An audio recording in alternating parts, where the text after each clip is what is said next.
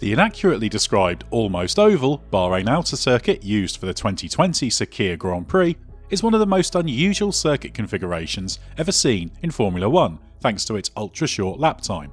But it's far from the first strange circuit in World Championship history. The Outer circuit is the third different version of Bahrain F1 has raced on, with the unpopular endurance configuration used for the 2010 race, then quietly dropped. Here's our pick of the most unusual circuits used in Formula 1 history, some long forgotten, some very familiar. And there were plenty to choose from, so let us know what we got right and wrong in the comments below, and don't forget to hit subscribe for more from the race. Las Vegas. We became used to some unusual race names in the 2020 Formula 1 season, but nothing as extraordinary as the Caesars Palace Grand Prix that was held in Las Vegas in 1981 and 82. And where was the track built? In the parking lot of the famous Caesars Palace Hotel, of course. The configuration had the feel of a car park as well, shaped like a capital E and not popular with the drivers, doubly so given the heat of the Nevada desert. There was the added ignominy of much of Las Vegas being completely baffled at this unfamiliar racing series blasting around a car park in the city. Fortunately, it lasted only 2 years, but remains one of the most curious venues ever to host Grand Prix racing. Dallas. Searing heat, a bumpy track surface that fell apart, branded a joke by several drivers, the one and only Dallas Grand Prix is not fondly remembered by Formula 1. One of a spate of American city tracks that cropped up in this era, following Las Vegas and preceding Detroit and Phoenix, it was at least relatively quick for a street circuit, and even drew a rare mistake out of Alan Prost. Worst of all, it was clear that there were going to be big problems in the Grand Prix, with a Can-Am race the day before tearing up the track surface. Emergency resurfacing didn't help, and plenty of drivers were caught out by the track as it broke up on race day, including Prost. F1 never returned to this most inappropriate of street circuits. Valencia. With the teams working out of garages built in a fish market, a swing bridge that was asphalted shut, a backdrop of America's Cup team bases, and an urban setting that was a strange hybrid of street circuit and permanent course, the Valencia street circuit was a modern oddity. F1 raced here 5 times from 2008 to 2012, with Michael Schumacher famously taking the only podium finish of his 3-year comeback with Mercedes at the final race. The circuit was soon abandoned, although Fernando Alonso's charging victory from 11th on the grid in a mediocre Ferrari in the last race held there means this odd venue will at least be remembered for one great racing performance. Pescara. Any race where a driver could run out of fuel but rejoin the race having topped up at a trackside petrol station has to qualify as unusual.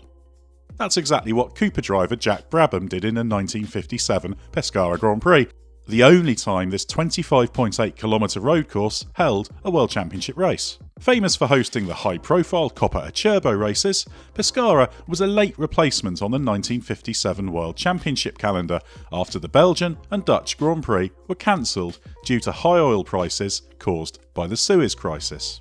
The longest circuit ever to host a World Championship race, this was a throwback to the pioneering days of road racing. 1994 circuit changes. This is not one track, but a group of 4 that have something in common. In the wake of the death of Ayrton Senna, several circuits had to make changes for safety reasons.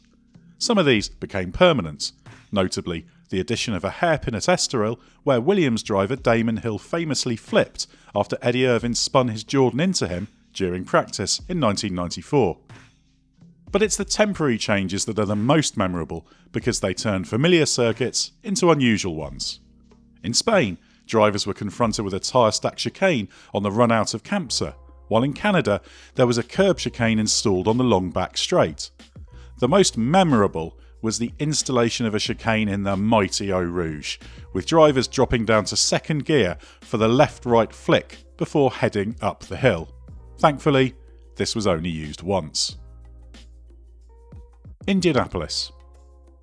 We're not talking about the Indianapolis Roval used from 2001 to 2007 here, although that is also unique in F1 history, but instead the mighty Brickyard itself. Forget the dubious claim that the Bahrain Outer circuit is an almost oval, because the World Championship did race at the greatest oval of them all, from 1950 to 1960. The Indianapolis 500 was included on the calendar to justify the World Championship tag, even though there was minimal crossover of cars and competitors. In fact, no driver who scored points in those 11 races ever scored a point in a conventional Grand Prix, although Alberto Ascari did contest the 1952 race on his way to the World Championship. But to the frustration of statisticians, those 11 races do count in the historical record, which is why names like Bill Vukovic, Roger Ward and Johnny Parsons are often listed as Grand Prix winners. Arvus.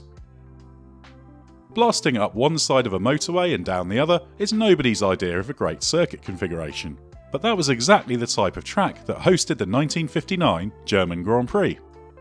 The historic Arvus circuit, an acronym for the German Automobile Traffic and Training Road, hosted Grand Prix cars in the pre-war years when streamlined bodywork was often used, with the longest version of the track an astonishing 19 kilometres.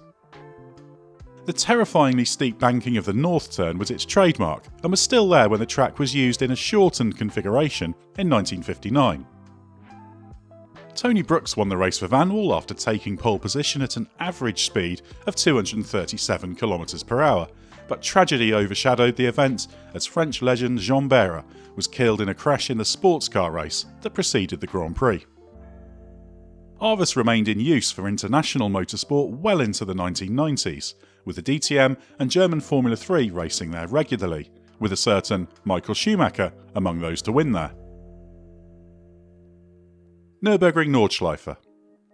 The Green Hell is the iconic road circuit, 22.8 kilometres of the most challenging road course in the world. It's scarcely credible that Grand Prix cars raced here until the last German Grand Prix on the Nordschleife in 1976, when Niki Lauda's accident proved it was no longer suitable for Formula 1 cars. Thankfully, it's still in use today for racing for other categories. And in 2007, Nick Heidfeld drove a BMW Sauber there in one of the most memorable F1 demos of recent times. But it did get us wondering, how fast would a modern F1 car be round the Nordschleife? Let us know what you think in the comments below.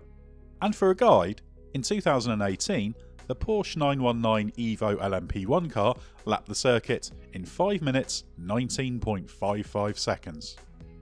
Curiously, this great natural road course was entirely man-made, built as a proving ground and race circuit in the 1920s.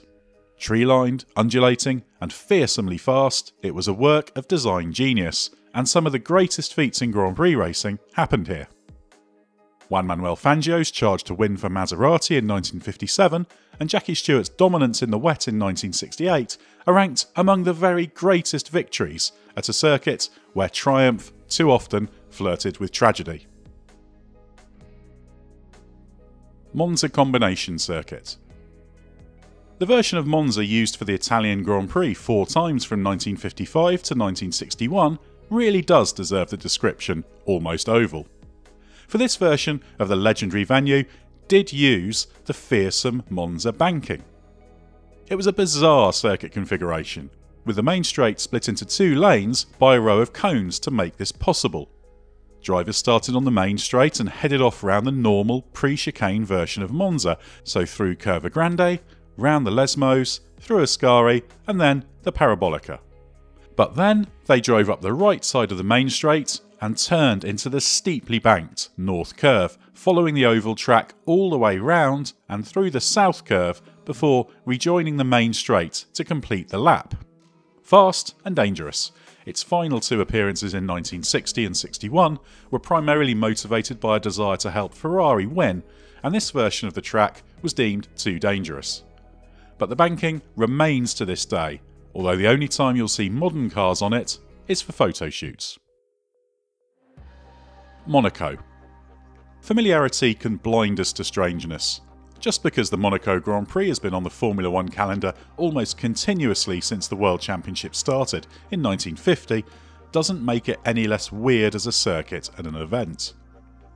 The idea of racing Grand Prix cars on this short, narrow circuit on the Côte d'Azur is an incongruous and absurd one. Were a promoter to propose such an event as a new addition to the calendar today, they would be laughed at.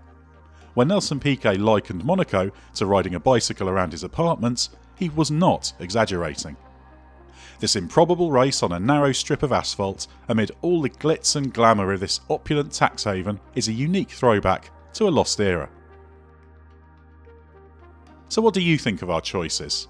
We will be keeping an eye on the comments below to hear your views, and if you enjoyed what you've just seen, don't forget to give us a thumbs up.